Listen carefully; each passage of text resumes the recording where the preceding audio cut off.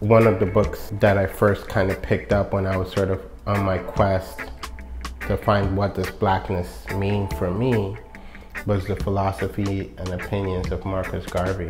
Growing up in Grenada, you hear like that famous Garvey quote, "A tree without its roots is bound to fall."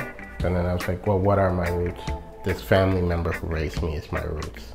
Their embodied life and trauma and love and capacity to show kindness and all of the things that it means to be a human being that they instill in me becomes part of my DNA.